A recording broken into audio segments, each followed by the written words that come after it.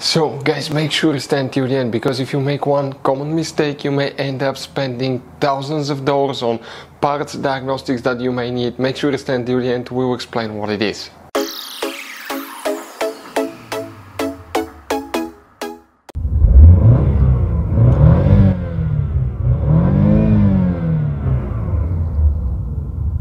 Hey guys, welcome back to Electrical Car Repair Live. Thank you guys for watching and subscribing to the channel. Today will be super helpful video to any of you having a Dodge Challenger, that generation here from year 2014 to year 2024.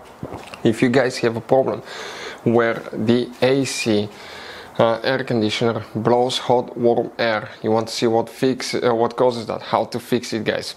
It could be simple fix, we'll talk about that. It could be even something not related to the AC system, we will explain what it is. Where you can buy cheap parts and tools, that way do not waste money and time. Why it's always a good idea to test fuses and relays. All that will be covered absolutely free for your convenience. Please make sure to stay until the end. So before we start, guys, let us tell you a little bit about us. Every single car we get here at the garage, we try to make at least 200 to 300 free repair videos. We take them completely apart, we show you how to fix transmissions, engines, bodywork, electrical components, fuses, relays. Why we do all that, guys? Because our mission at the shop is to save you as much money as we can. All we need in return, please subscribe to the channel, like the video, that way we can keep making these free videos. We have, guys, more than 15,000 free repair videos on our YouTube channels that can practically, guys, save you thousands of dollars in future repairs. And if you need to buy parts, tools at a good price, quick shipping, we'll put the links in the description of the video below for your convenience. So guys, if the AC air conditioner blows hot warm air, what can cause that? Multiple things, but first what you want to check is your climate control air conditioner fuses. We'll explain where they're located. If they're fine, we'll explain what else can cause it, because it could be just simple fix such as a bad fuse. Quick reminder, there are more than one fuse boxes in that Dodge Challenger. Most people do not know where they're located. We recommend to check out the video on our YouTube channel about fuse box location on Dodge Challenger. First, guys, what you need to do, open the hood, and when you open the hood here, guys, okay, on the passenger side facing the engine, you see that on the left side you have a fuse box. Press these two tabs, open the cover, and you will find underneath a fuse box with a layout like this one. Before we continue, let's explain quickly why it's always a good idea to test fuses and relays. It is, guys, very important to test fuses and relays. On those fuses you cannot clearly see if they're burnt or not, especially you can see in the J-case fuses as well. And if you guys assume, okay, let's say you remove a fuse, you look at it and you assume, guys, that it's actually a good fuse, but it's actually a bad fuse, sometimes you cannot clearly see that. What can easily happen, guys, at that point, you can put the bad fuse in and you start replacing parts and tools that you don't need to, so you lose your time, you lose your money to fix a problem that doesn't exist, when all we had to do is test the fuse and replace it. We'll put a link to a special video that will teach you how to test fuses, how to check relays very easily as well, guys. So check it out, it will be in the description of the video below. So here, guys, in this fuse box we need to check 2 fuses, 1 relay, then we need to go to a different fuse box, check 3 more fuses and 1 more relay. Make sure to stay until the end. We wanted to share one good advice with you, that way you do not end up being stuck in the middle of nowhere like it happened to us. The first fuse that you need to check, guys, if you come in that row of fuses here, let's zoom in a little bit so we can clearly see these things. Okay, we're talking about that's fuse number 9, 10, 11, 12. Fuse number 12, that one here will need to be checked. You will need to check fuse number 39. We're talking about that last fuse right here in that row. You need to check relay, guys, 43, which will be this one right here. That's relay 43, very important relay.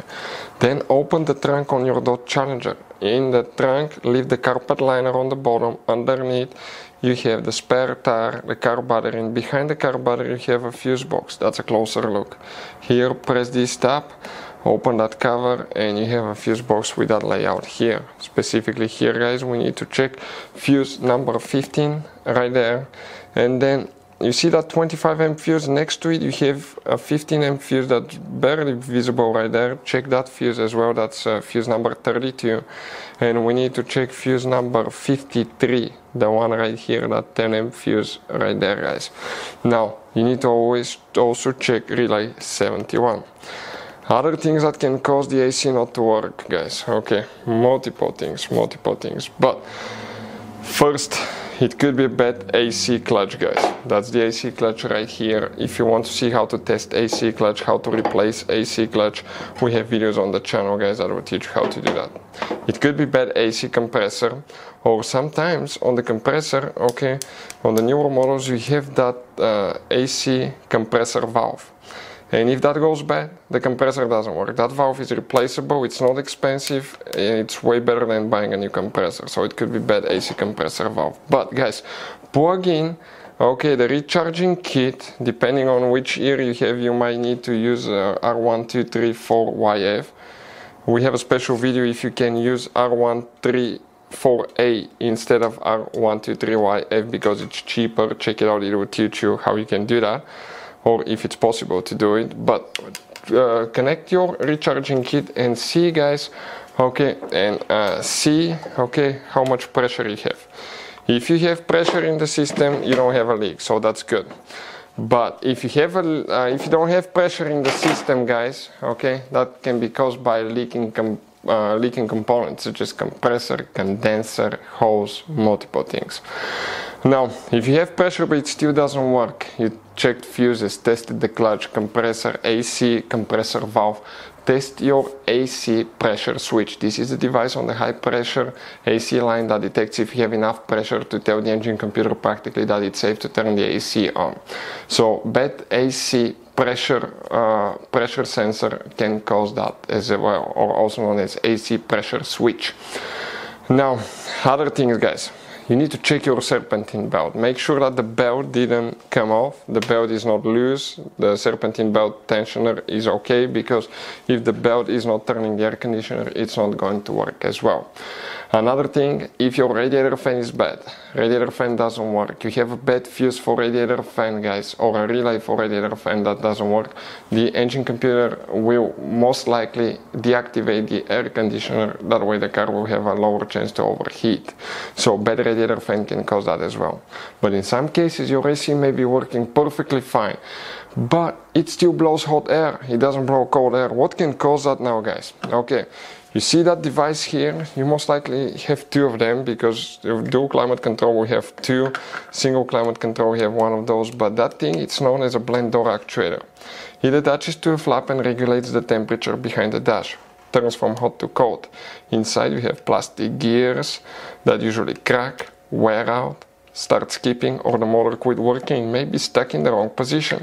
Let's say it's stuck in hot, that's why your air conditioner doesn't work and blows hot air, when everything else works perfectly fine, but you still get hot air from the heater instead of the air conditioner because of a bad blend door actuator. If you want to see, guys, the symptoms of bad blend door actuator and how to test blend door actuator, we have multiple videos on the channels that will, guys, teach you how to do that step by step.